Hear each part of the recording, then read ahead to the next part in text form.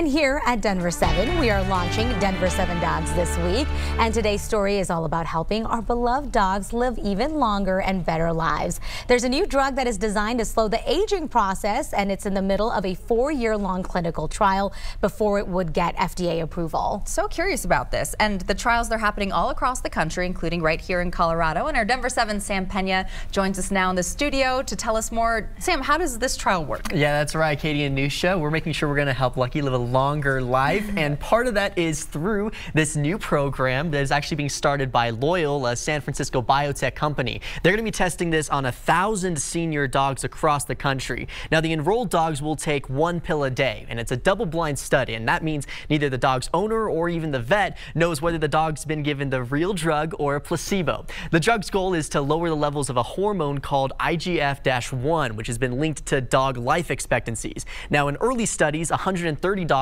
were given the drug and successfully had their levels reduced. The company now has to prove that the lower levels will lead to a longer life. The clinical trials will take place over the next 4 years, but the program's director says this process has taken nearly half a decade to get up and running.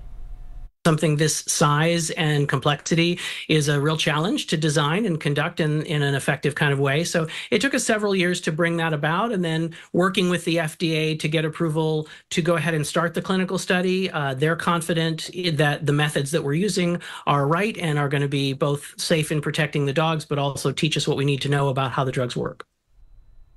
And if successful, the trials would be a historic moment since the FDA has never approved any drug that would expand the lifespan of a pet.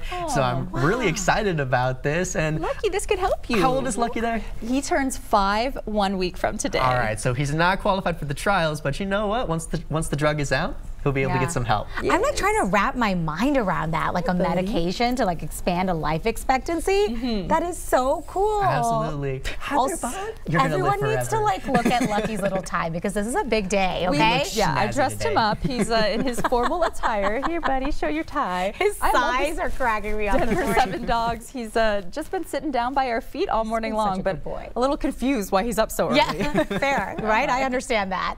Well, this is just one of our many Denver 7 Dogs stories. You can find so much more on our website, denver7.com/dogs. You can also submit your pictures, have a chance to be featured on our Denver 7 Dogs Instagram.